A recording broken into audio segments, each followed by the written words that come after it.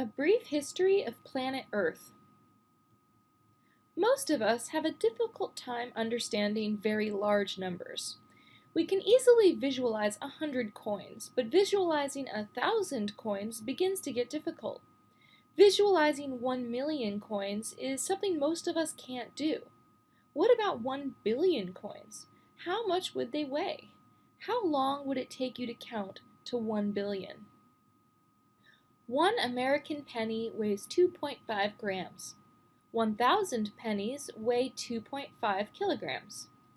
2 million pennies weigh 5,000 kilograms, about the same as an average elephant. The Earth is 4.5 billion years old. That many pennies would weigh about the same as 2,500 elephants. This pyramid is made of 287,820 pennies. Each of its sides is about 1 meter long, and it weighs about 72 kilograms. It would take 31.7 years for this clock to sweep through 1 billion seconds. In order to comprehend the history of life, we have to try to think on the scale of billions of years. This scale is called deep time. This represents the history of the Earth on a clock face, on which 5 billion years ago is midnight, so right here on the clock face, and noon is now, 12 hours later, so all the way around the clock once.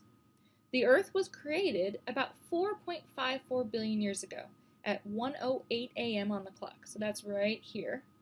Prokaryotes showed up at around 4.2 billion years ago, or 2:56 a.m., so we're over here now. Single-cell eukaryotes at 2.2 billion years ago, right over here at 7:01 a.m. Humanity finally appeared at a couple of seconds before noon, way up here. This is a timeline of major events in the history of Earth. The scale is 4,540 million years, or 4.54 billion years. Descriptions of major milestones follow on the next pages. Scientists speculate about what Earth was like when it first formed. We know that it was very hot, there was a lot of volcanic activity, and there was no oxygen. As the planet cooled, water vapor condensed and it rained for 100,000 years, forming the oceans.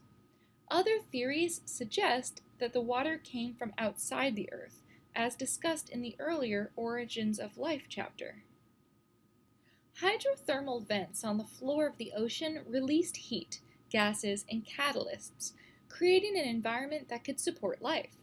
Organic molecules made of carbon, hydrogen, oxygen, nitrogen, and phosphorus, such as nucleotides and amino acids, formed spontaneously. Some nucleic acids expanded because they were enzymes that could replicate themselves. Metabolic reactions inside enclosures of lipid or protein formed the first reproducing systems, the first cells. These single-celled organisms obtained carbon and energy by consuming them from the environment. They were the first consumers. 3.5 billion years ago, the first photosynthetic cells appeared. These cells gathered energy from the sun's visible light waves rather than chemicals from hydrothermal vents. These cells released oxygen as a byproduct of photosynthesis. 2.9 billion years ago, the first cells that could use oxygen for aerobic respiration emerged. Aerobic respiration produces much more ATP than anaerobic respiration and was a survival advantage. The Earth's flow of energy and matter between consumers, producers, decomposers, the atmosphere, and the Earth was established. Photosynthetic cells multiplied. They produced oxygen and captured carbon dioxide, causing major changes on Earth. Then and now, changes in atmospheric gases caused changes in Earth's temperature. As carbon dioxide levels decreased, temperatures fell and glaciers covered more of the Earth. Oxygen interacted with rocks and released minerals into the oceans, and oxygen was toxic to many organisms that had lived in oxygen-free environments. 2.6 to 2.3 billion years ago. As single-celled photosynthetic organisms filled the oceans, oxygen increased and global temperatures fell. The oxygen crisis resulted in much of the Earth being covered in ice and the mass extinction of many prokaryotic organisms. The mass extinction occurred because any species that could not tolerate oxygen, cooler temperatures, or the new mineral content died off. 2.2 billion years ago. The next great transformation was the emergence of eukaryotes, as explained by the endosymbiosis hypothesis. Eukaryotes had specialized organelles that improved their efficiency. They were able to grow larger than their prokaryotic ancestors. 1.5 to 1.0 billion years ago. Simple multicellular life forms appeared. Cells grew in colonies and cooperated with one another. As cells within colonies developed specialized functions, multicellular life forms emerged. Their survival advantage was specialization of cells and tissues, a division of labor. One specialized function that emerged was sexual reproduction. This key advantage gives rise to genetically unique offspring in highly variable populations.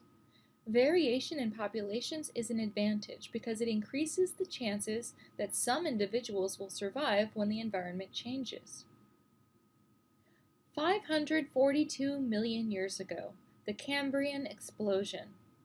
The Cambrian explosion occurred during the Cambrian period from 542 to 485 million years ago.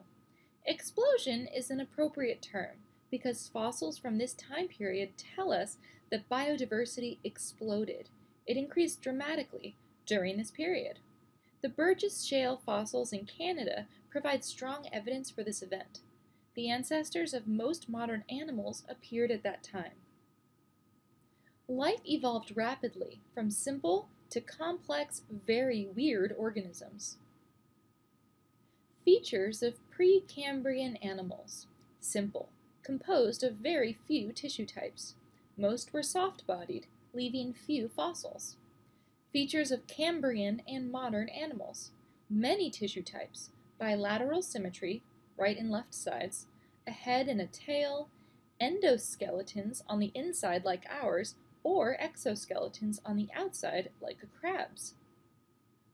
What events led to the explosion of biodiversity? There are many possible causes of the rapid increase in biodiversity.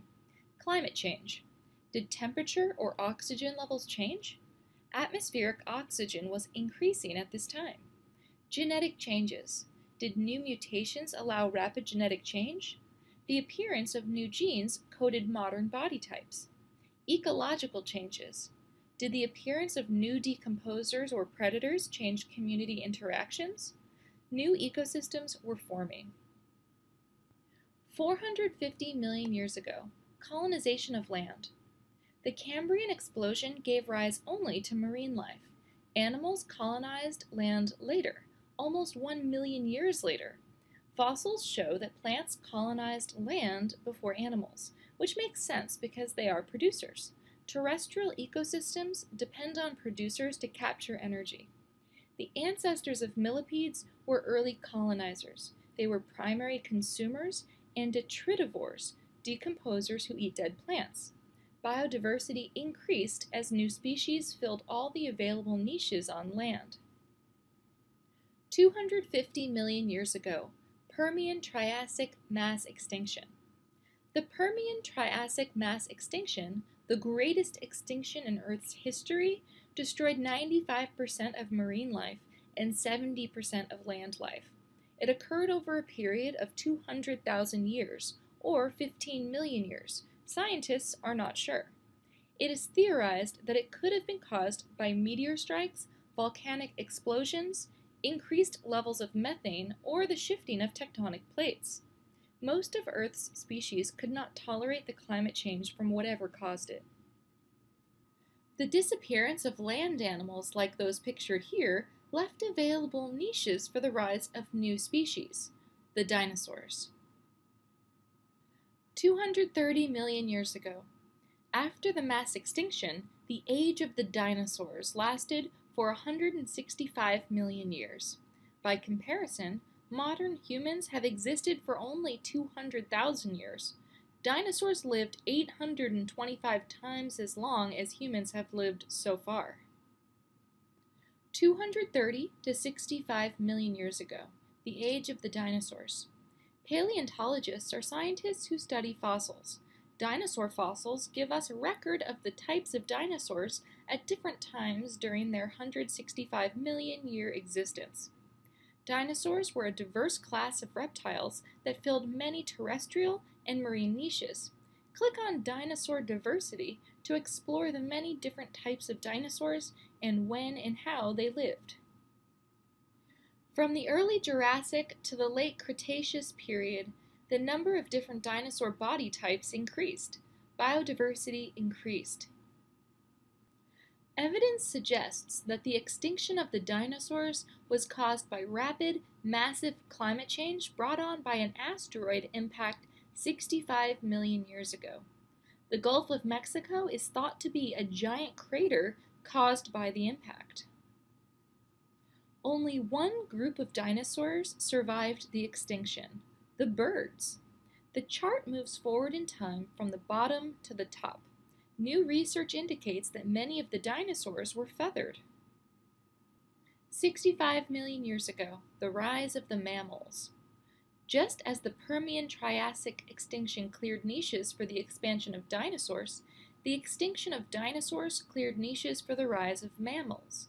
Mammals have endoskeletons, have hair or fur, nurse young with milk, and are warm-blooded. While dinosaurs were the largest creatures on the Earth until 65 million years ago, mammals fill that role now and inhabit diverse niches.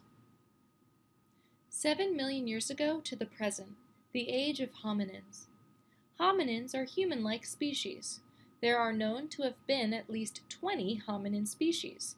At least half of them have been found in the last 30 years based on fossil discoveries, and more continue to be found. All hominins walked on 2 legs and had opposable thumbs that were adapted for grabbing and holding. All except one, humanity, are extinct. Archaeologists are scientists who study human fossils and ancient artifacts. 300,000 to 100,000 years ago, the rise of humans. The first Homo sapiens lived about 100,000 years ago, though 200,000 to 300,000 years ago, there were hominins who looked like us. Homo heidelbergensis was a hominin species that gave rise to modern humans. They lived in Africa, Europe, and Western Asia 600,000 to 200,000 years ago.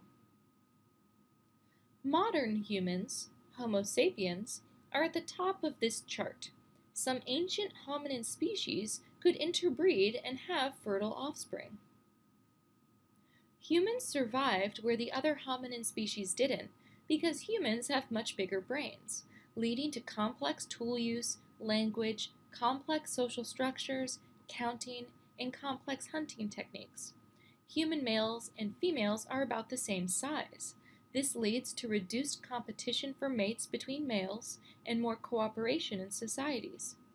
Extended childhoods and shared childcare allow more time to grow and learn complex behaviors, and increased manual dexterity. We are good with our hands.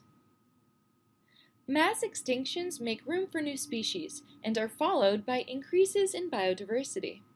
Biodiversity and complexity tend to increase over time, but are accelerated dramatically by mass extinctions. Extinctions have been caused by abiotic and biotic factors, including volcanic eruptions, temperature changes, asteroid impacts, changes in oxygen levels, changes in carbon dioxide levels, and changes in ocean minerals. The environment has shaped life through changes in the composition of the atmosphere and oceans. Also through cataclysmic events like asteroid strikes and volcanic activity. Life has shaped the environment, for example, the oxygen crisis, and current global climate change. This two-way process has and will continue to change the biosphere, but the biosphere typically changes over many millions of years.